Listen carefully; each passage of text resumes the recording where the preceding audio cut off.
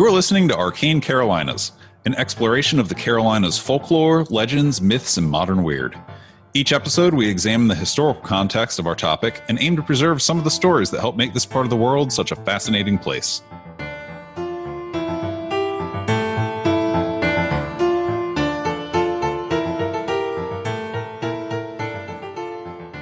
Hello and welcome to a very special episode of Arcane Carolinas. I'm Charlie Mushaw, novelty coffee mug collector.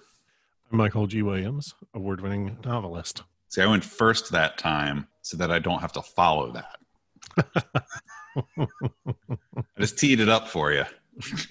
So today is a good example of what we're going to be doing with modern oddities, things off the beaten path in North and South Carolina. The title of today's episode is Nice Guy Fight Club. That doesn't seem like the sort of thing that nice guys do.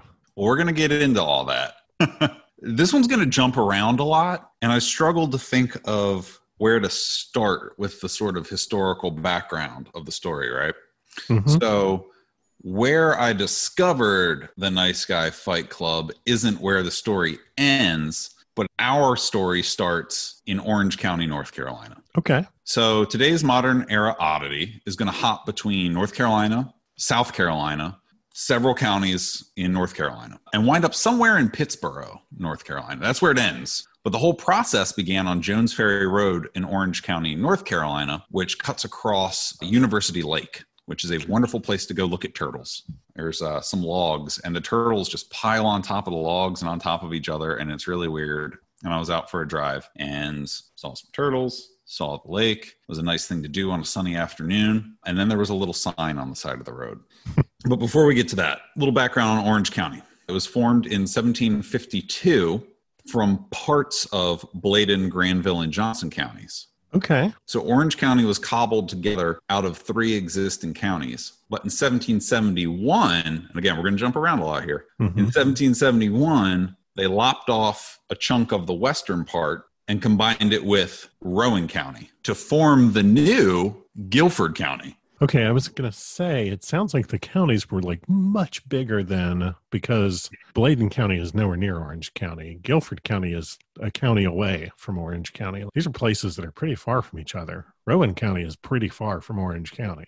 And in the Devil's Tramping Ground episode, when we were talking about the history of Chatham County, you were like, wait a minute, that was a part of Orange? Geographically, these counties were massive. Okay. So another part of Orange got combined with parts of Cumberland County and Johnson County to later become Wake County. Okay. And the southern part of what remained from the slicing and dicing became Chatham County. And this was all in 1771, so they were doing a lot with the maps. Yeah. If you're familiar with the geography of modern North Carolina's county lines, you're able to sort of see the way in which this describes a spiral that eventually tightens on Chatham County. But I would never have assumed that they were made from each other. We're not done yet. Okay. So in 1777, 6 years later, the northern half of what was left of Orange just became Caswell County. They just cut it off and said, you're a new county. And then in 1849, the remaining part of Western Orange became Alamance. And finally,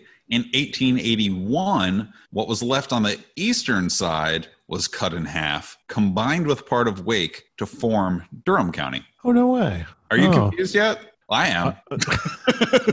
Like, I was thinking in my head as you were saying that, and I was like, okay, well, the only thing between Orange and Wake, really, is Durham County. I would have just assumed that Durham County was older than that. Oh, so jumping around is going to kind of be a recurring theme of today's episode. So I find this fascinating because in some ways it mimics what happens. I'm a nerd for this kind of stuff. It mimics what happens in municipalities, where parts of the outskirts of a municipality will incorporate themselves to avoid being annexed by the larger municipality. And so what you get is this finer and finer and finer granulation of municipal boundaries. Sure. I mean, just look at Carborough. It's enveloped by Chapel Hill. Yeah. It's a dot in the middle of a town. That's nothing against Carborough. It's just an example of that. Yeah, exactly.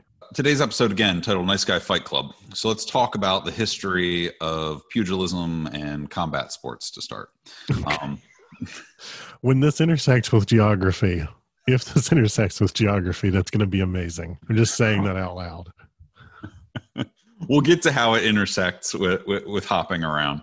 Okay, I'm good. Basically, boxing's been around forever. Ancient Olympics had boxing. ancient Egyptians had boxing. The Carolinas themselves have a history of producing really great fighters. Really? There's an organization, the Carolinas Boxing Hall of Fame, and it covers both North and South Carolina. World heavyweight champions Joe Frazier, Floyd Patterson, and James Bone Crusher Smith all come out of the Carolinas. I'm not somebody who follows sports, but I recognize those names. Yeah, big names. I would have never guessed that Joe Frazier came from the Carolinas. Yep. I grew up in a household where my dad enjoyed boxing. He would go to the local armory where they would have amateur boxing night. And, people would go and smoke cigars and drink beers out of wax paper cups and watch boxing. And USA, the cable network USA, broadcast boxing like every Saturday or something. Mm-hmm. So I grew up in a house where we watched boxing. I am not a boxer, just to be clear. I think my ears would be a little more cauliflowered because I don't think I'd be particularly good at it. Yeah. I'm not saying that about you. I'm saying that I also would not be good at it and cannot imagine myself doing it. I really like the sport. I actually prefer it over MMA, which is more popular these days. As far as combat sports go, I prefer boxing. Olympic athletes came out of the Carolinas, a guy named Calvin Brock. He is interesting in that he was in Bank of America ads as the banking boxer because he worked at Bank of America, but was also an Olympic level boxer. When was this? Late 90s, early 2000s. Oh, okay. I guess I missed this. That's a weird way for Bank of America to advertise themselves. I don't know. It worked at the time, I guess. People knew him. He's a real estate agent now in Charlotte. I mean, good on him, more power to him. I hope he got paid plenty. One person that I found really interesting from Olympic athletes is a guy named Bernard Taylor. He was robbed of his chance, not robbed. So he qualified for the Olympics for the 1980 games, but was unable to attend due to the U.S. boycott for the Soviet invasion of Afghanistan. But he went on to get a gold medal representing the U.S. in the Pan American Games. Okay. So South America, Central America, North America. World bantamweight champion Kelvin Seabrooks and two national champions, Billy Bridges and a guy named Pappy Gault. Pappy Gault? Pappy Gault. G-A-L-T. G-A-U-L-T. Okay. So his rich history of combat sports in the Carolinas. Wow. I don't know. This might not make sense to other people. As a kid, growing up in the mountains of Western North Carolina, where we had exposure to zero culture of any sort. And so there are a lot of things that I missed out on and a lot of things that I misinterpreted because my exposure to them was limited. I assumed, in my head, I associated boxing with the North and specifically with cities, big Midwestern cities like Chicago or New York, because when I would see it in any form or fashion, I would see it in old Looney Tunes cartoons. Right. And I would see this sort of depiction of boxing as something that happened, like you were saying about the ones that your dad would go to, the smoky room somewhere in an urban setting with a bunch of people standing around smoking cigars. So mill towns in North Carolina produced a lot of boxers. So you'd have these little company towns. Yeah. And people got to do something. Yeah. And the sons of the mill workers would, take up boxing as a sport. And it was a source of entertainment in mill towns. That's fascinating. There's a professor at UNC who's done really interesting research into the social forces at work in mill towns. And a big part of it was make sure that every aspect of life happens within the mill town so that people feel really tied to it geographically. Right. So that makes perfect sense. That's really fascinating. So here's where we start jumping around geographically. Okay. We're going to go down to South Carolina in 1712. There was a guy named John Barnwell. He was a really prominent colonist and government figure out of South Carolina. He was bringing troops up to North Carolina to help them with a regional conflict where, certain indigenous tribes had aligned with the settlers and other tribes had not. So he was bringing up reinforcements from South Carolina for whatever regional conflict was occurring at the time. And soon after his arrival, he reported to the receiving council of legislatures, including Governor Edward Hyde, Councilman Thomas Boyd, and the Reverend John Urmston, among others. These are who are named in Barnwell's journal. Okay. So to celebrate his arrival, this is during a legislative session. They wanted to toast Barnwell's good health, have a productive session, and make it a sort of a celebratory session. So they brought in an alcohol-laden punch to drink while conducting business. And they drank it all day. And they voted on resolutions and addresses of thanks and appreciation. And then they took all their clothes off and began boxing each other. As was the thing to do in the time, apparently. They took all their clothes off and began boxing one another. Yes. I'd like to read from Barnwell's journal because the old-timey speak about how this went down is fascinating. And apparently Barnwell was a bit of a teetotaler, or at least he was at that time, and he was not drinking and was like, oh my. Because I feel like maybe I'm projecting, but I feel like there's a little more going on here than just a sport. Listen, the South Carolinian went up to North Carolina and was quite confused. So it might have just been a North Carolina thing. I wasn't there. I don't know. But from the Journal of John Barnwell from April of 1712, this is available online through, Google Academics for free. Sure. And I'm going to stumble over some of these words because it is written very old-timey.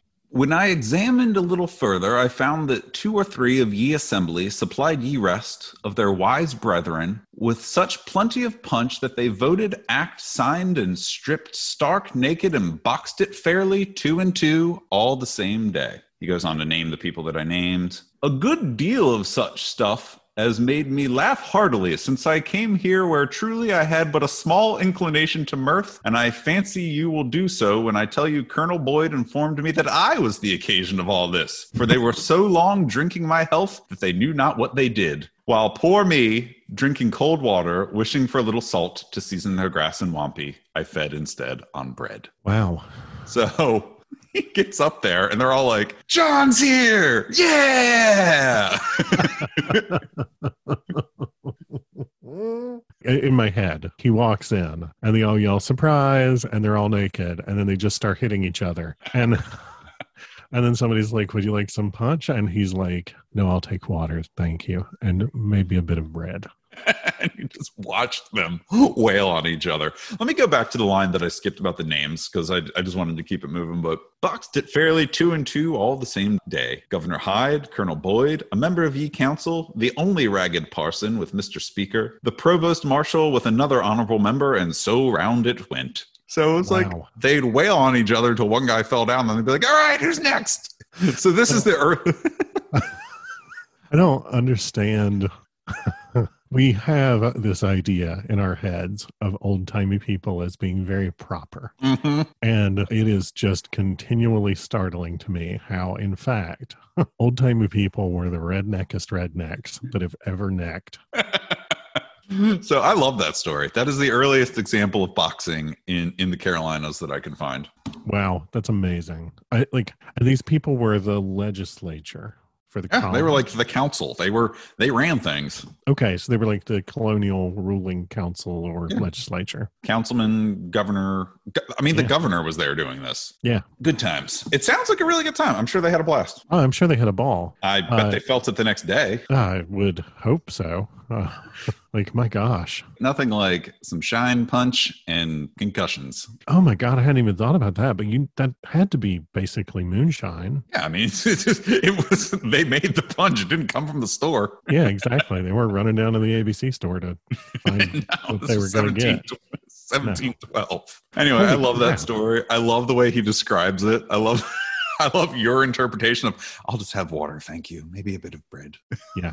And they're all like, John's here! It makes me think of the 30 Rock episode where they go to Liz Lemon's 20-year high school reunion. Mm-hmm. And he thinks that the Jack is the guy that was the party animal in high school. Yeah. I have so many questions about how this came to be the culture of these people. Was it like that in England at the time in government? Or were we the place where clearly not with it people went to do their thing? Probably the latter. Yeah, I think so. So we're going to hop back to the present now because journey with me back to modern day Orange County. Where I feel like it is a little less likely that I'm going to walk into a room and find a bunch of naked dudes hitting each other and throwing a kegger. We might get there. We might not. I'm not sure. Okay, we'll see. That's subject to interpretation. Oh, I'm driving down the road. It's a beautiful day out. The sun is shining. Good weather. And I notice a very colorful, small roadside sign like you would see for someone campaigning for office. Sure. Except this one appears to be homemade. Like it doesn't appear to be printed. And it says Nice Guy Fight Club. And it has niceguyfightclub.com And I am immediately confused. And again, we're in the pandemic at this point. I got nowhere to be. I'm killing time. Sure. So I pull over to the next place I can find, pop the URL into my phone. I'm like, oh, there's a website. So I go to this website, niceguyfightclub.com, the title of which is, I want you to hit me, just not that hard. And I'm really confused at this point because I'm like, wait, what?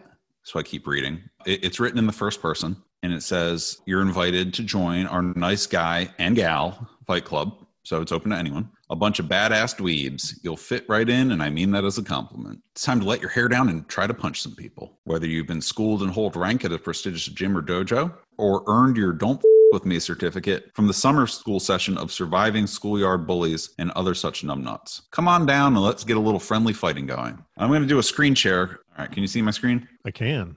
We've got these old-timey ladies punching a speed bag. We've got some guys wrestling. Oh, okay. There's a reward program. Fight 10 fights and get a little smiley face before your 11th or a gold star. I mean, what the do we really have to sell the benefits of fighting? Seriously. Is it not obvious? Oh, it's not? Okay. Well, first, it's fun. The bleeps on this episode are going to be tremendous. They are. You get to challenge yourself. You get some practical exercise. Okay. It's really fun.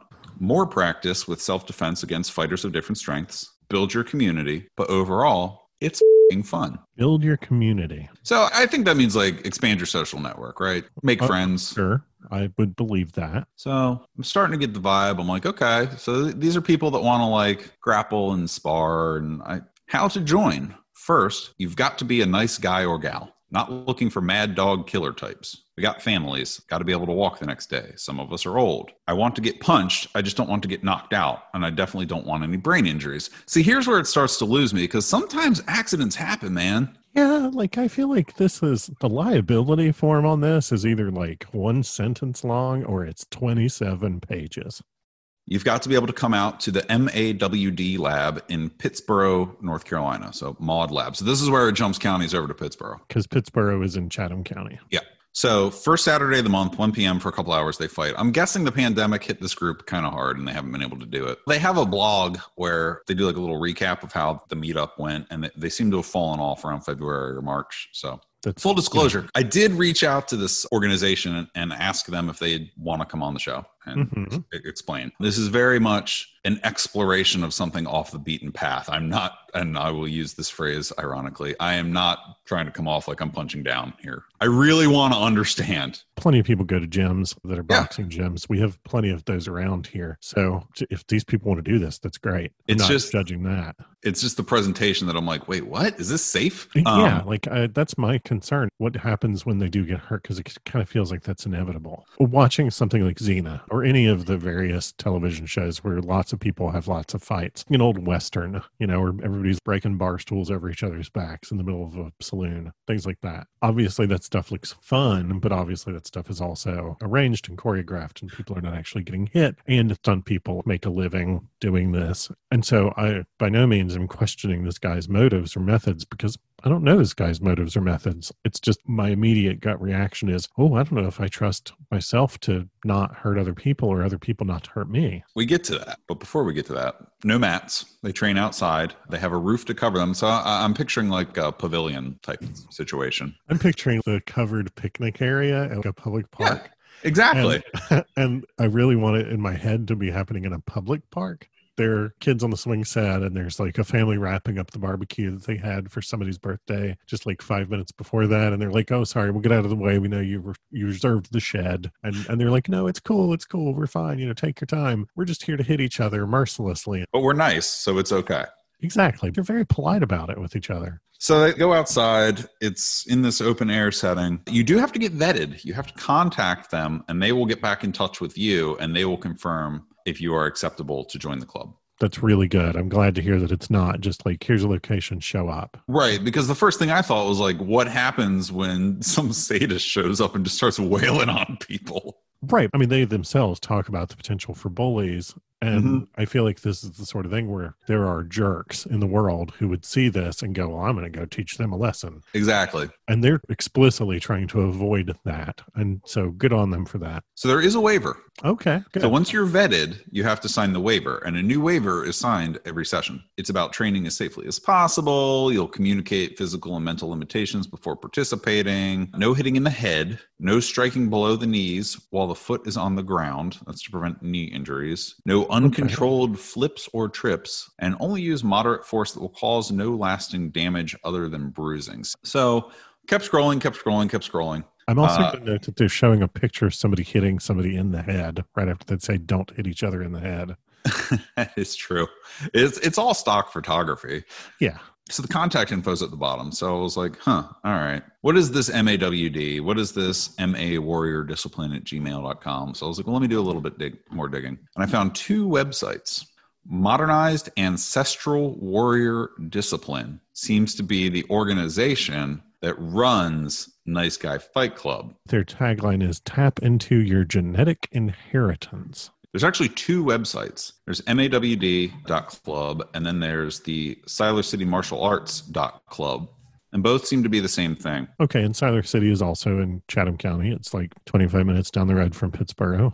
Basically, this site says that everyone has innate warrior abilities, that your body already knows how to fight off 5 people, survive an attacker shooting a firearm at you, punch a baseball bat out of an attacker's hands while it's being swung at you without pain, fight an attacker with your arms literally tied behind your back, punch through walls without injury, trust yourself in any situation no matter what. Increase your striking power by 500% immediately. And I'm a little concerned that people who are seeking explicitly those sorts of described enhancements to their own physical capabilities are doing so out of a place of fear rather than a place of like wanting to explore the limits of their capabilities. We've talked about in the past the role of like a shaman in a village. Yeah.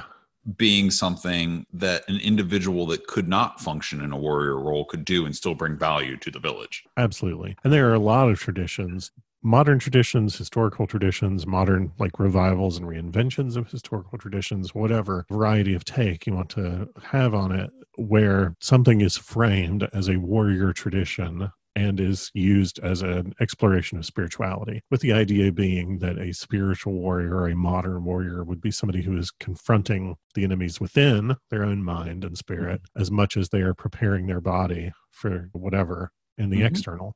So like the modern ancestral warrior discipline site goes on. It's a journey of self-discovery. Okay. You apply to this, but then it explicitly says you don't have to have a session to walk your warrior path. You don't even need to read our blog for perspective on how to proceed.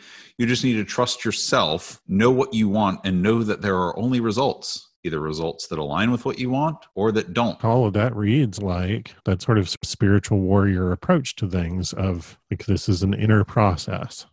Modern ancestral warrior discipline is not someone telling you to punch a certain way because the way it has always been done and they need to feed their ego. It is not mixed martial arts. It is not Brazilian jiu-jitsu. It is not, and it continues to name different martial arts. It's something different because it is yours. There are no lineages. There are no tests. There are no ranks, and there are no masters. I like the fact that it's not this person saying, I am the greatest warrior alive, and I'm going to teach you the secret system that only I know, and you can only get it from me, and you've got to learn my way or you're wrong.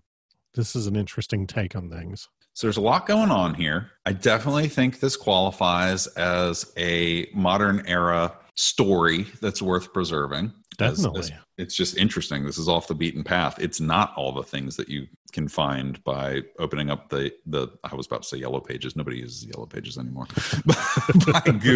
by Googling, Raleigh martial arts. Yeah, this isn't a Zumba class. Right. I have several thoughts, one of which is they say that you'll develop your own fighting style based on your strengths and weaknesses, which suggests to me that it is possible that I would develop a fighting style based on sarcasm. And now I'm interested.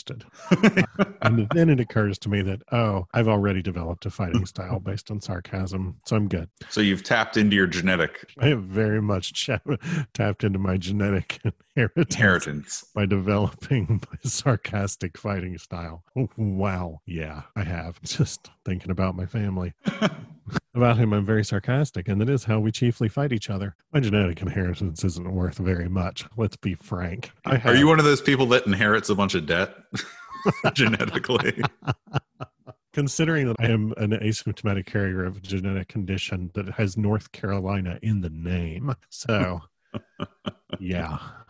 Let's just say that I came into the world already owing a lot on the genetic front. The website was spot on. We have more questions than answers. You've unlocked your genetic inheritance of being a wise ass as your fighting style. Yeah. I think you've just journeyed the path during this episode. Like I said earlier, people join boxing gyms. People take boxing classes at my gym. There's nothing weird or unusual about pugilism. No, not at all. Right. Have a ball. I'm really fascinated to talk about it. I'm really glad that we went over the website. There are lots of people who seek extreme experiences. I have sought extreme experiences in my life many times. And like we talked about with shamans, a lot of times the gateway that people go through to that sort of spiritual development is an extreme experience in its own right. And there are probably people who have done this and really felt that it awakened a deeper understanding of themselves. And that's awesome for those people. I think ultimately what this proves for me, regardless of what I or anybody else thinks of this, or what goes on there, you never know what is right around the corner. That's our tagline. You never know what's right around the corner. And with these sorts of modern off the beaten path stuff, that is just endlessly fascinating to me. Well, we're going to be on the lookout for more. If you can forward any ideas our way, we're open to that as well. Yeah, please. We literally found this by just driving and reading a sign on the side of the road. God bless a back road. This was out there waiting to be found, and that's why it makes a good story for Arcane Carolinas. Talk about hidden in plain sight. Want to play us off? Sure.